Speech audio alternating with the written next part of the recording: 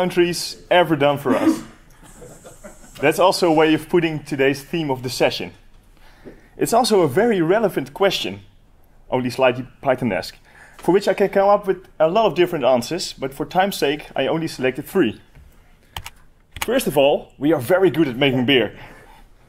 Since last year, Belgian beer culture is even considered UNESCO World Heritage. And second, in several decades from now, when climate change really starts to hit us with one flood after the other, we Dutchmen are happy to help you out with building our dikes. But let us now return to the matter at hand. Because third, we have a lot of late Bronze Age and early Iron Age Urnfields. So far, I counted about 850 sites for the Netherlands and North Belgium alone, and we tried to make sense of them.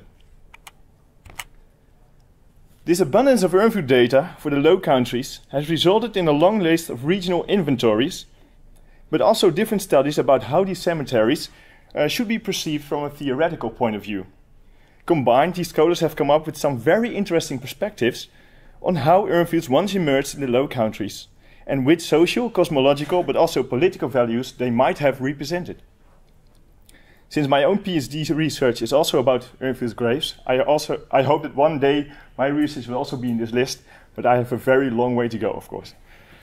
Up to this point, I've mostly presented at conferences about what I was planning to do with all the Urnfield's data from the Low Countries, but today will actually be the first time that I will show you some of my own results and ideas, so please don't shoot me at the spot.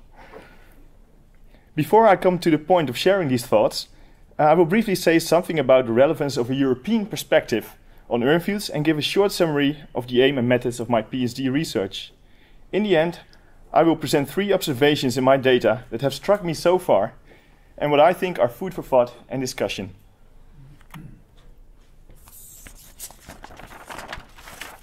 Well, this is the little corner of Europe that we are discussing today. In the literature dealing with Urnfields from the Low Countries, this area is mostly referred to as the Northwest European Plain. As the name already suggests, the landscape is characterized by only very slight differences in relief. And as you probably already saw on the distribution map I showed you several slides ago, most of the Urnfields are confined to the higher parts of the landscape in the south and the east. When you would ask an archaeologist from the Low Countries to describe what an Urnfield looks like, she or he will probably picture an Urnfield as depicted on this slide. A vast cemetery consisting of numerous circular or quadrangular ditches. The cremated remains were deposited in urns or wrappings of organic container, a picture very familiar to me as well. But I can imagine that when you reside somewhere else in Europe, the picture in your mind looks completely different. I gather that at least the circular and quadrangular ditches are absent in your mind's picture. It is true that a lot of regional variation exists in the appearance of Urnfields across Europe. This regional variation, combined with a rapidly growing amount of data, has pushed the Urnfield research into a more comprehensible regional perspective since the Second World War, which in my opinion is also a very sensible development. However, I think it cannot be denied that there are also some larger mechanisms that fueled the emergence of Urnfields across many regions in present-day Europe and clearly extended the boundaries that we so much like to define as archaeologists. The most apparent one clearly is the shift from inhumation to cremation that took place in many parts of Europe during the 2nd millennium BC. Naturally, this shift did not happen overnight, but the fact is that towards the capstone of the Bronze Age, many people in Europe were only burying their beloved ones only after they first had been committed to the consuming qualities of fire. Since the scale on which the shift in burial practices took place is that large, it is sometimes being referred to as a spiritual revolution. I think it would be safe to assume that this other idea of dealing with a dead body could easily have traveled along the same extensive trading networks that already existed in Bronze Age Europe. Personally, I am picturing campfire discussions between travelers and traders along the road or at sea during the dark and long hours of the night. Whatever might be the case, when studying Urnfields in just a small corner of Europe, I think one must be aware that certain elements we encounter in Urnfield graves can have their roots way back in both time and space. Regaining European perspective from time to time is therefore essential. But in order to trace these elements, one must still study Urnfields on the level of the grave itself. And that is what I do for my PhD research. In short, I'm looking into the composition of some 3,000 Urnfield graves from the Northwest European plain. Even though these graves may look simple and poor, when their appearance and grave kits are concerned, mostly just a small hole in the ground with an ugly urn and a few pieces of broken metal, the actions and choices reflected in the Urnfield graves, they hint at a very richness, actually, in the funerary practices involved. Actions and choices that were motivated by religious beliefs, practical constraints, but also personal preferences, but all meaningful in their own way. An Urnfield grave may therefore be regarded as the residue of the long chaîne opératoire we call funeral. Or in other words, Urnfield graves are meaningful, composite artifacts. I am testing this hypothesis by looking into 4 main aspects of Urnfield graves. How were bones treated prior to burial? Which objects were selected for burial? How were objects treated prior to burial? And how were these bones and objects finally put together in a grave? I'm sure you are convinced by now that a lot of decision making is involved in assembling an Urnfield grave. I try to incorporate every possible decision into my database, and that has resulted so far in some 45 variables per grave. When you come to think of the simple fact that every single action and decision was done with a reason, Urnfield graves must be particularly meaningful. Since I am only halfway my research, I'm still puzzling what those meanings are. So far, I've entered almost 1,000 graves in my database, and I'm planning for another 2,000. Until now, I've mostly been working with Urnfields from the southern Netherlands, and most of them excavated in the 1990s and 2000s.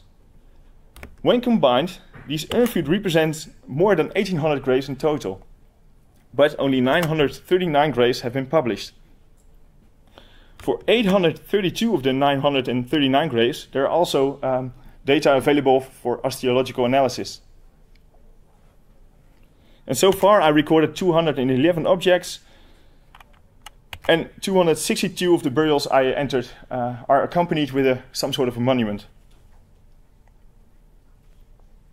Even though I'm not even halfway my analysis, I can already see a lot of interesting returning traits among these graves, and as mentioned, I only selected 3 for today's paper, that I translated into themes. And please feel free to comment on these themes after my presentation. The first theme I would like to address is feasting. It is most certainly not a new idea that consumption of food and drink plays some role in the funerary practices of the Urnfield period. But I would argue that on the basis of my observations so far, I would like to suggest that feasting played in fact a major part in the funerary practices of the Urnfield period. This idea is mainly based on the fact that the majority of the grave gifts bear some reference to the consumption of food or drink. Of the 211 objects I recorded so far, 95 concern pieces of accessory pottery, small drinking cups, bowls and dishes. Also, the presence of animal bones suggests that chunks of meat were accompanying the dead on the pyre, burned animal bones I'm talking about. And even in an unburned state, as was the case in this grave in Germany. The exceptional late Bronze Age cemetery in the dunes of The Hague even produced seeds of fruit. Next to the graves themselves, quite regularly, typical tableware and burnt animal bones are found in the ditches surrounding the burials. As you may have noted, the finds I just mentioned already represent 3 different stages in the entire process of a funeral. First, we have the burnt accessory pottery, fruit seeds and animal bones that suggest that food and drink were already accompanying the dead person on the pyre or were thrown into the fire by the bystanders. Unburnt drinking cups, sometimes still standing upright in the grave, and unburnt animal bones suggest that food and drink were also placed inside the grave after the cremated remains had been interred. And third, typical tableware and animal bones from the ditches encircling the burial monuments suggest that also after the funeral a grave was revisited and food and drink were consumed. To my mind, the consumption and probably the sharing of food and drink at a funeral underpins a certain sense of community between the bystanders, the mourners and the dead person. I cannot help thinking of the last funeral I went to where we also raised a glass on our dear friend. The bronze cauldrons from contemporary chieftains' graves that are interpreted as representing a drinking bout in this life or the next can also be seen in this light. One might even see a symbolic meaning of the chieftain sharing his drink, while the more common Urnfield graves take part in the sharing. The second theme I would like to discuss is what I called relational identities. Cremating a dead body opens up a broad spectrum of ways of dealing with a dead body. Not only becomes a dead person tangible, since the cremated remains will probably not weigh more than 2.5 or 3 kilograms at the most, but it makes the dead person, also durable, since he or she can in fact be stored almost everywhere for an unlimited period of time. We often assume that the cremated remains were interred almost immediately after the event of the cremation itself, but that of course does not necessarily have to be the case. A final remark regarding the cremation rite is that it makes the body easily dividable. The 1 to 3 kilograms of cremated remains that usually remain after a cremation can be divided up into as many new entities as one would like. And this last point brings me to the debate of post pro toto deposition of cremated remains. Especially the on average low weights of cremated remains that are usually encountered in Urnfield graves has led to the belief that parts of the cremated remains were left out of the grave on purpose. An interesting thought for which there are in fact a few very clear examples. In an Urnfield at Telgte, here on the left, only parts of the skull were deposited in the grave. And at the site of Olseverbergen, only one piece of burnt bone was retrieved from underneath a well-preserved monumental early Iron Age burial mound. It is difficult to state whether pars pro toto deposition was something that counted for the majority of graves, since not many graves have been preserved completely, so that's difficult to test. I more and more start to think that the examples I just mentioned were exceptions, but the rite did clearly occur. Pars pro toto deposition in Urnfield graves is also something that can be seen with the objects. Again, they concern exceptions, but as this saw-like bronze object on the picture over here, found in an Urnfield grave at Apeldoorn shows, obviously a large part of this object is missing from the grave, while the grave was still intact when we found it. But what does this all mean? The Urnfields are especially known for their inclusive character. Every member of society is represented in the Urnfields. I think the Urnfields emanate a certain sense of belonging. These people belong together. Dividing up a dead person and the objects that accompanied him or her in the grave also allowed the mourners to extend this sense of belonging outside the grave to the arena of the living, or maybe even to another Urnfield. I would like to conclude this theme with an exceptional case from the Urnfield of Beegde in the southern Netherlands. The early Iron Age Urnfield of Beegde is one of the unique examples of a completely excavated Urnfield. Different monuments were laid bare, among which this long barrow over here. This one. At first sight, the graves 9 and 22 that are located underneath this monument look like ordinary Urnfield graves. However, these two graves together contain body parts of at least 11 individuals. Men, women and children are all represented in these urns. It is unlikely that these 11 people all died at once, and clearly not all cremated remains of these 11 individuals were interred underneath this long barrow. There must be parts missing, judging from the total weights of the cremated remains. As long barrows are often considered to represent the founding phase of a new cemetery, could it be that we are dealing here with a relational identity being created between people inside the urn, between people in the cemetery, and maybe even with the cemetery where, the cemetery where the founders of this grave came from? An interesting thought that I would like to investigate more. I will round up with the last theme. What makes an Urnfield an Urnfield? I've now entered 19 Urnfields in my database, and they seem all different to me. Some cemeteries consist predominantly of burial monuments, while others did not produce any monuments at all. Some Urnfields contain many graves with grave gifts, while other Urnfields did not produce a single grave gift. And in some Urnfields, about 90% of the population was buried in an urn, while there are also Urnfields that do not have any urn at all.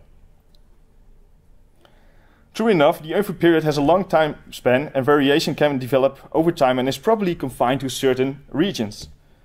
But can we still speak of Urnfields when no one was buried in an urn? So far, I only encountered two common features that seem to bind all the cemeteries I've studied so far. They all concern cremation grave cemeteries that were open to all members of society. But doesn't this observation mean that also cremation grave cemeteries, outside what is usually seen as the distribution area of the Urnfields across Europe, should be included? I know that I may be out of my league here, but I'm curious about your thoughts about the matter. At least I hope to have shown you that still a lot of potential rests with the thousands of Urnfield graves on shelves in museums and depositories, and that this potential also extends beyond lowlands. Thank you for your attention.